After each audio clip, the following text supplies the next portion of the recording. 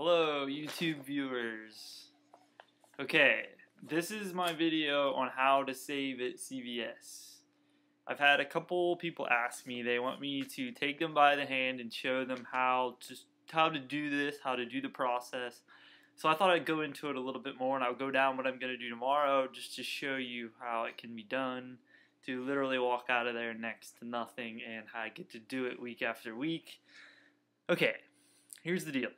When I tell you you need to go, you're just going to have some initial out-of-pocket money to start. Okay, let's just pretend now you're going to want coupons too. You're stupid if you're not going to use the coupons. But even if you don't, well, you're not going to succeed. But the first week, if you don't want to use coupons, fine. I don't care. Okay, so you're going to go in there and say they're going to give you $2 in extra bucks for buying some, I don't know, some deodorant. You're going to pay $4 for the deodorant, but they're going to give you $2 back.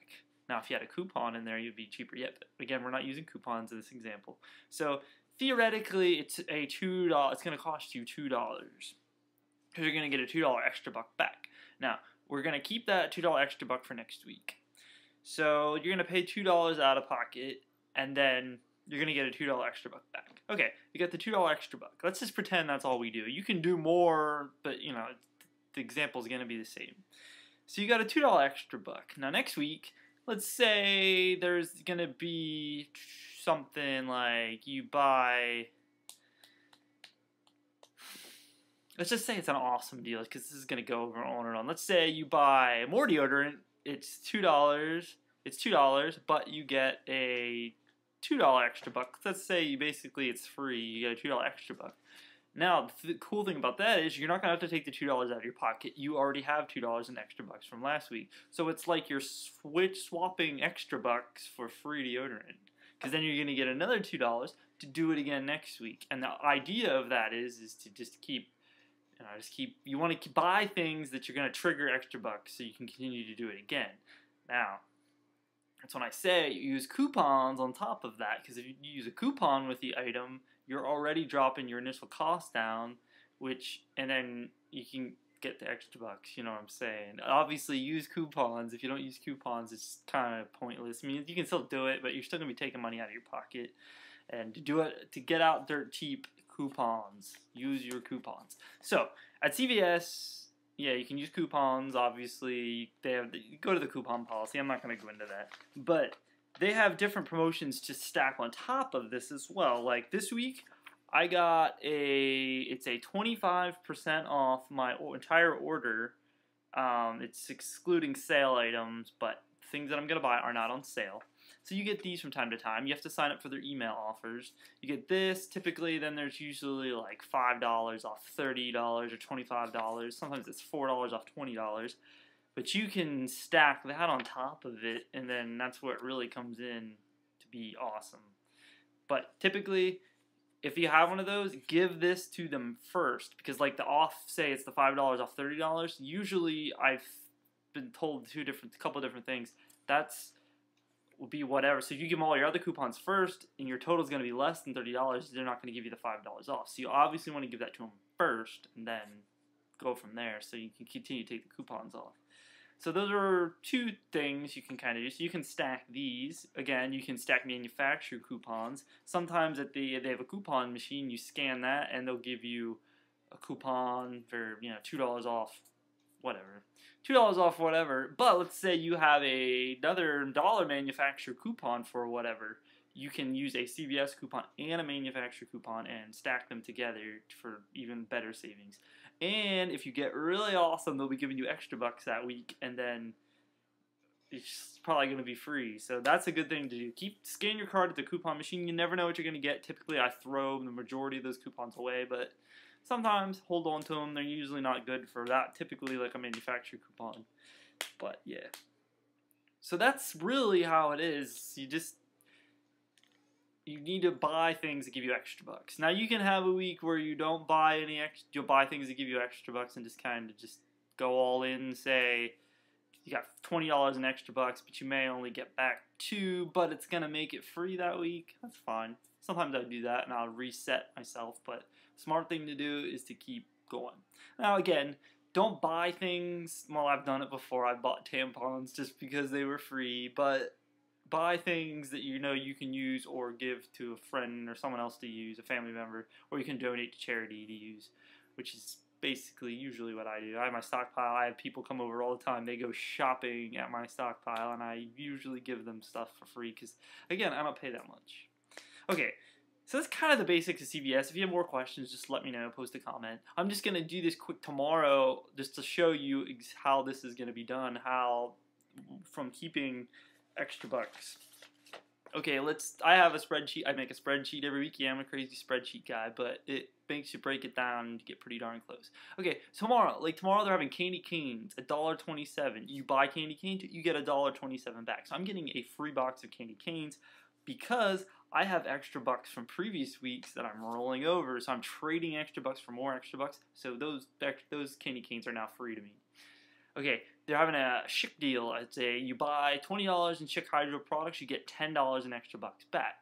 Now I'm going to buy 2 Hydro razors, which are $8.99 a piece, and then I have tomorrow's paper. There's going to be $2 off coupons on each, and then I'm going to buy some Schick Hydro shave gel. It's $4.19. Then there's a $1 coupon also in tomorrow's paper. So I'm already going to take 6 off, and then I'm going to get $10 back. So it's kind of like I'm only paying $4. Which is sweet. And then they're having a pledge. It's like a household product deal. You buy, I think it's $10 in those products. So I'm going to buy 4 cans of pledge. I have $1.50 printable coupons for off any pledge except 7-ounce. Excludes the 7-ounce, but this is going to be bigger. Those are $3 a piece, so it's going to be $12. And then I'm going to take 6 off. And then they're going to give me 4 back, so theoretically it's like I'm paying 50 cents. So that's what I'm going to do tomorrow. It's not much, but I couldn't find anything else to make it work in my system. Now, I have total pre-tax cost $35.44. I have $15 in ExtraBucks. I still have a gift card promotion, which they run these too sometimes. But if you're smart, you get CVS gift cards to treat it like an ExtraBucks. You can keep rolling it over. If you can get something else, but I'm smart with that. I buy the CVS gift cards if they allow it. So I have that, and now I have that 25% off coupon, which should take $8.86 off, which is, hold on. I gotta get I can do it on here. Never mind. I'm trying to get to my calculator. I don't do the math. While you wait. That's 58 cents. The difference between my cost and all my coupons and ExtraBucks is 58 cents. So if I'll go in there, give them 58 cents, and I still have 40 cents on this gift card. So this could be a darn cheap week. Yeah, darn cheap. But now the cool thing is, when I add up my ExtraBucks, I have an ExtraBucks column to let me know what I'm going to get back. I'm going to get back $14.27 in ExtraBucks. Literally, I only had 15 this week, so I'm giving them a couple cents. But it should cost me less than $1 out of pocket if I did my math right. Usually my spreadsheets are right on. Usually I'm wrong, and I end up getting it totally free when I think I'm going to pay something. So for all of that, I'm going to get candy canes, 2 Schick Hydro razors, some Schick Hydro shave gel, and 4 cans of pledge. Again, I'm not going to use 4 cans of pledge, but I'm going to donate them. I'm probably going to give them to friends that can use it. But I'm just trading ExtraBucks. I'm like, here, have these coupons and ExtraBucks, and then the receipt is going to print me out more to do it next week. So really, it's not rocket science, but you've got to take some time. I take time usually every Saturday. I get a spreadsheet like that. You have to go online to iHeartCVS, Living Great with Coupon. I was like, no, we use coupons.com. What I do is I just put in CVS, and then I put the date, like tomorrow's 12/4, and it's going to come up with matchups, and they're going to give you the deals, tell you what you should do to maximize your savings, which is what I do. I don't come up with this stuff on myself. I let them do it, and then I pick out what I want to do, and then whatever works with my plan. Yeah, so it's not hard. It's not rocket science. Again, I've already saved over $1,000 in 2011.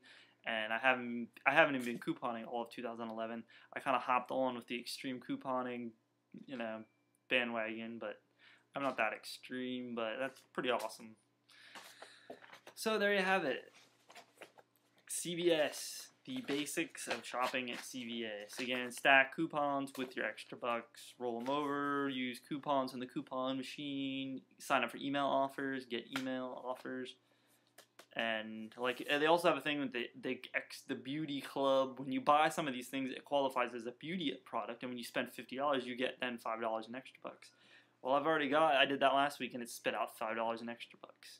I didn't even know it. And another thing too, I think it's 2% of your savings you get a quarterly ExtraBuck then, 2% of that, which is usually not much, it's a couple bucks. But again, those print out every quarter, so you stack that on top of there too, it's like free money. It is free money. Shopping at CVS is like free money.